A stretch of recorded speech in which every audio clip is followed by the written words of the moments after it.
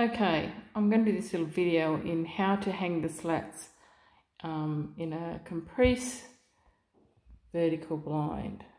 Okay, I bought this one from Spotlight and it didn't have any instructions.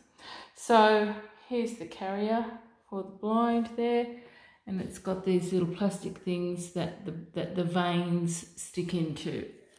So here's all the vanes sitting on the ground there, and it's got these little holders, not sure what they're called in the instructions, and these little white plastic circly things. Okay, so when we first got it, the instructions just said,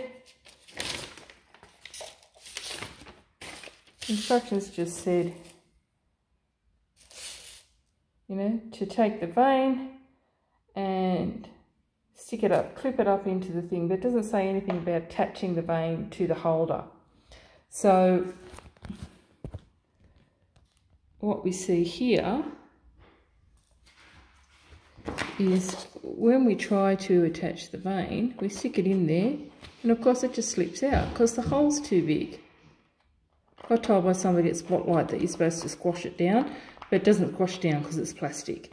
But we worked out what you need to do.